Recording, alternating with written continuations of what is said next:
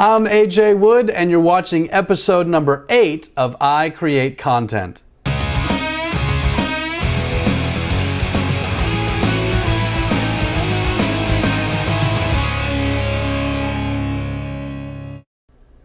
want to thank you for joining me on today's show. If you caught Monday's episode, we took a look at some crop tool tricks inside of Photoshop.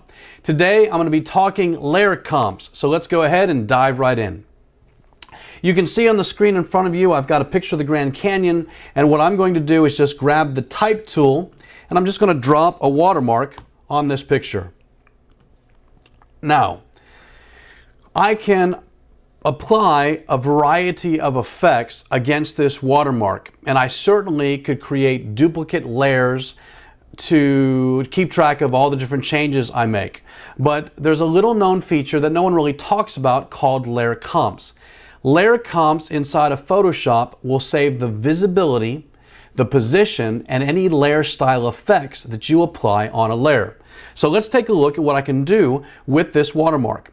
Here I have the watermark. It's very plain. This is 2 layers in my document, and I'm going to go to the Layer Comps panel and select New Layer Comp. This is going to be called Layer Comp number 1. I'll just say that this is my original idea.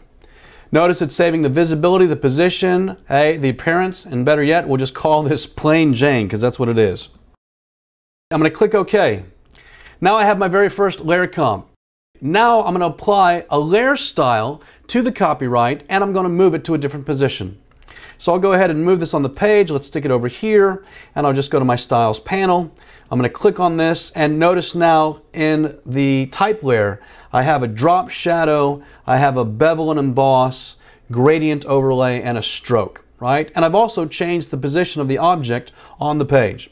I'll go ahead and click New Layer Comp, and we'll call this a bottom right with effects.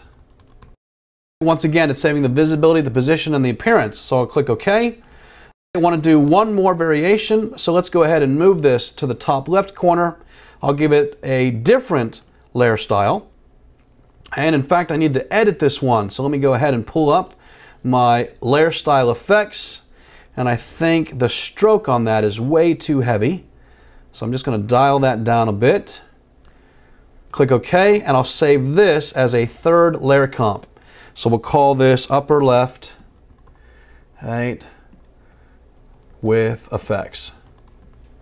So I'll click OK. And notice now in the Layer Comps panel, I can actually click through these effects. So here's the first one, shows the text in the middle. Here's the second one, shows it in the bottom right hand corner, and then here's the third that shows it in the top left. So very quickly I have a way to show you 3 different styles, all with 2 layers in my document. I didn't have to duplicate any layers, and more importantly, I didn't have to memorize the settings for all the layer style effects. Notice as I jump through them again, my bottom right with effects has a drop shadow, bevel and emboss, overlay and stroke. Well, so does my upper left with effects. Normally, you'd have to double click on this and remember all the different settings for each of those layer styles. Now, I showed you with a type layer because that's really visual. I think it's really easy to kind of understand the benefit there of using layer comps. Watch what happens when I actually use another image layer. I'm going to go ahead and just turn the type layer off. I'm going to go ahead and duplicate the background layer. So I'll create a duplicate of it. And what I'd like to do is just increase the contrast. So one of the ways I can do that is simply multiply the image.